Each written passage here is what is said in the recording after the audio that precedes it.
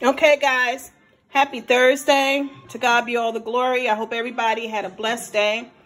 Sending love and prayers to those that are in a struggle financially, spiritually, physically, whatever you may be going through. For those that are suffering with COVID, I just always want to send out prayers and love, because just to know that someone's praying for you. I'm praying for our country, and we know that this too shall pass.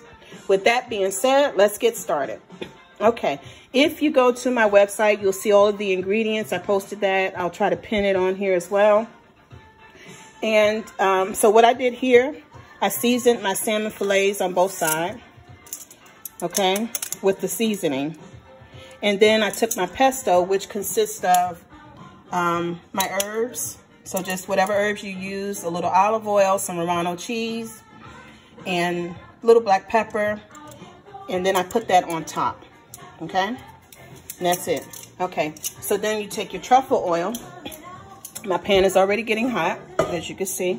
And that's like, what, maybe a half a teaspoon of truffle oil, the white truffle oil.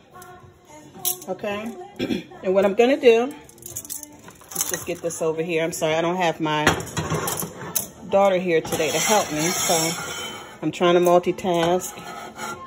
All right. Okay, so let's go ahead and get these on here. And you're only going to put them in for, what, 3 minutes?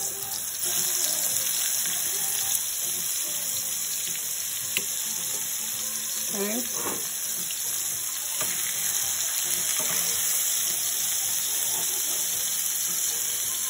There you go.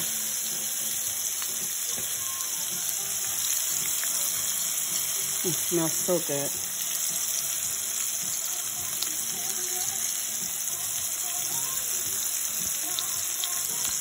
Just a little truffle oil at the bottom, not a lot. It just, truffle oil to me, I just like the nutty flavor of the truffle oil.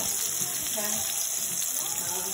Like I said, I have my water boiling for, I don't know if I said that, and that is for the angel hair pasta. Okay. All right. So this is what we have. That's the pesto that we just put on there, okay? And then we have our red wine vinegar. I have my lemon juice. That's 1 lemon I squeezed. There are my capers. This is my garlic. You can use fresh garlic. You can chop your garlic, whatever you choose to use. Okay? And then this is my butter with the herbs in it. Okay? And you want to melt that. It's just been sitting because I was prepping for this.